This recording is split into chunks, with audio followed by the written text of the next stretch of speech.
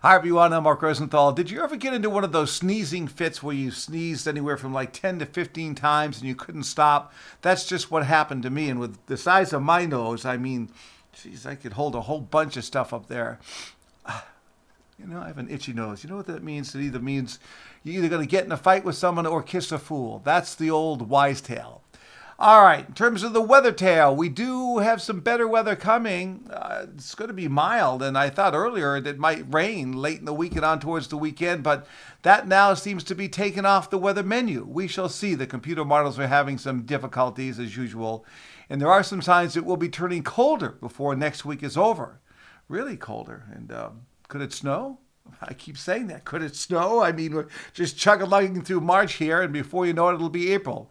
So I wouldn't give up on snow just yet, but there's none in the cards. All right, Mark, enough babbling. Let's do the 7-day forecast. And here we go. It goes like this. For today, we are dealing with lots of sunshine. Temperatures in the 50s, low 60s, but cooler at the coast with the sea breeze. Boston downtown probably in the 40s as winds turn into the east. Tomorrow, the models are saying the winds turn southwester in the afternoon, so if we do have a sea breeze, we could lose that. Boston could jump over 60. Friday, earlier I thought it would rain. Now it looks pretty nice with the cold front moving through, a northwest wind near 60. Saturday behind the front, sun clouds, 54. Then lots of clouds coming in on Sunday, maybe an afternoon shower. Then turning colder here Monday, Tuesday of next week. Next Tuesday could only be in the lower 40s with a strong and gusty wind.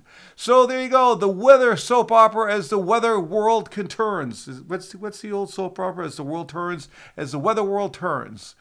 I will be here again tomorrow with a new chapter and maybe a new mindset on what's happening in terms of the weather. Okay, that's it. I've done my duty for the day. Have a wonderful day, everyone. I'm Mark Rosenthal.